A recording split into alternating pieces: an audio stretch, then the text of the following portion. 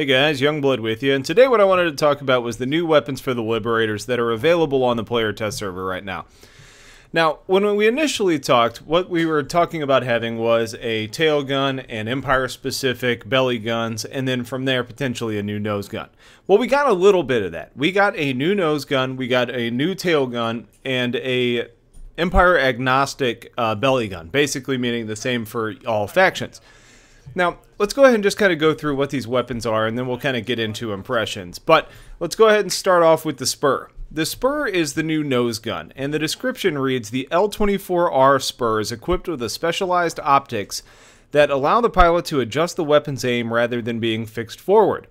Essentially what this is it's a gimbal-mounted weapon that allows you to kind of adjust your aim. Now, it's not just a little bit of adjustment. You can actually adjust your aim from 90 degrees to the right to 90 degrees to the left, essentially giving you about 180 degree sway on your weapon, not to mention up and down.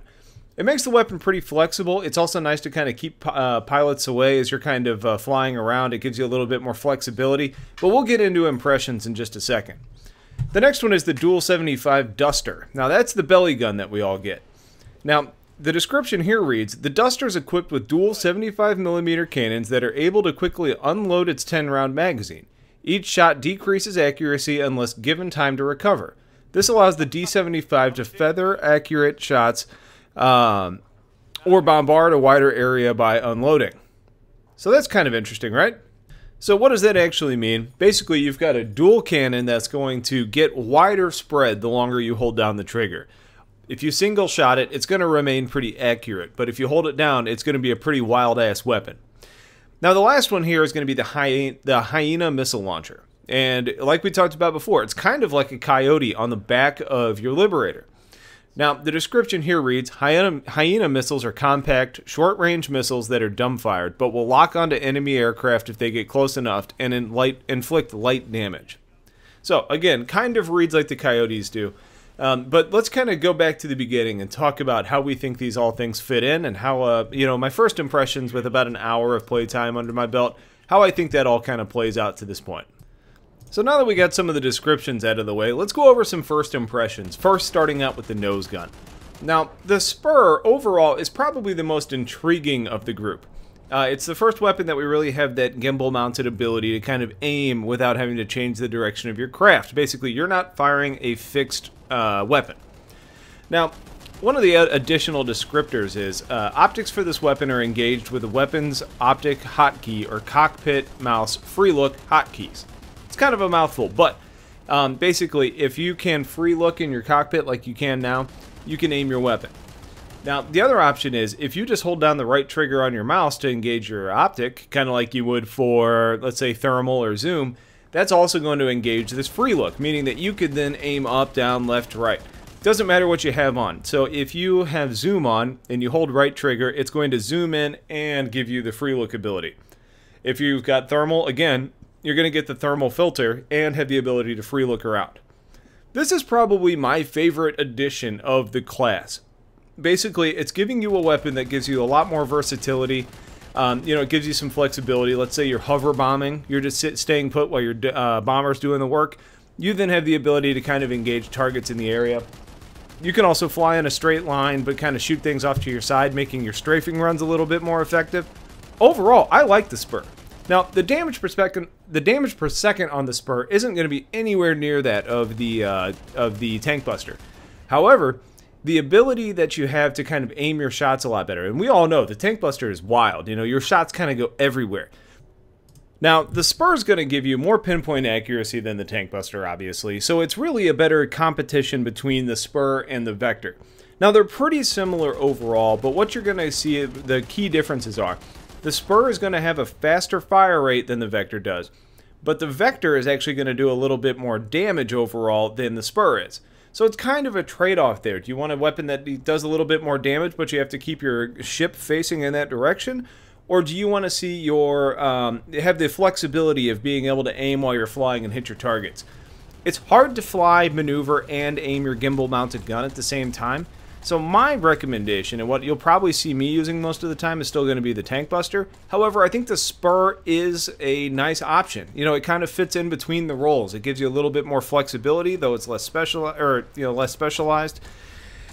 In general, I mean, I think the spur is a really nice addition, and personally is my favorite of these new additions to the game.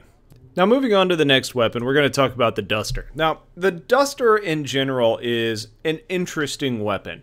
I think it's got a place to fit, and it probably falls somewhere between that of the Shredder and the Zephyr. The reason I say that is it's somewhat effective against vehicles, but the problem is with the fact that if you just hold down the trigger, the spread becomes really, really, really large. And when I say really large, I mean if you're aiming at your target, you're not going to hit it towards the end of your clip. So let's talk about this. It's got a muzzle velocity of 100 meters per second, which is half of that of the Zephyr. And the damage is 900 compared to 1200 on the Zephyr.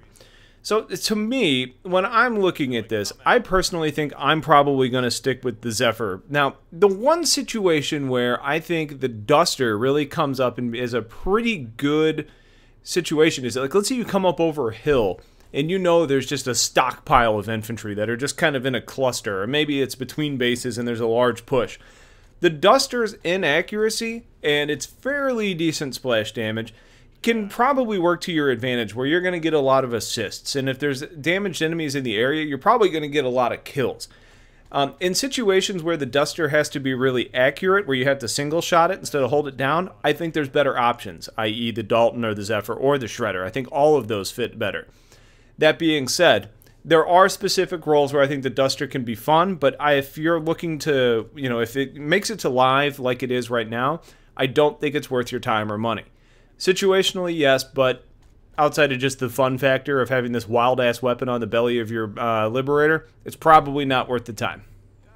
Now, the last weapon that was actually released is the Hyena. And you can tell by the name, Hyena, Coyote, they're both kind of similar animals, and they follow similar type roles.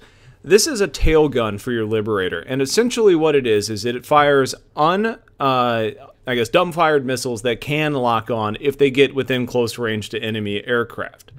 Now, the Hyena itself feels like it would be an awesome weapon, and it feels like it's overpowered, but when you actually get into practice, it's hard to lock onto targets, and it's not even that effective when you actually do get onto a target. The best description I got was actually from somebody on the test server who we were engaging that says it looks impressive, but it deals nearly no damage, and it's easy to dodge. Frowny face, or sarcastic face, or whatever you want to call that little face that you're seeing there. Essentially, the Hyena is an okay weapon, and it may be okay if you've got a gunner on the back that really just can't aim, a walker effectively. The walker, in my mind, for an anti-air role is still going to be significantly better than the Hyena is right now. Now, there's some weird bugs that are in place that make me kind of scratch my head as far as, what's intended and what's not. So, both the Duster and the Hyena have really interesting ability to aim anywhere they want. Basically, you could look up through your Liberator if you want on either of these weapons. The Hyena right now is actually able to turn 180 degrees from the rear and actually fire to the front. I don't know how much of this is intentional and how much is not. I like the idea of the Hyena having the ability to engage targets below, because it does do some damage to vehicles and it does some damage to infantry, and there is a little bit of splash damage, though it's not very significant. And in fact, I think the Hyena actually took me 3 shots direct hit to actually kill an infantry member. So, either way, I like the idea of the Hyena, or on the back, being able to aim below the craft. I just don't feel like it should be able to aim forward like another belly gun.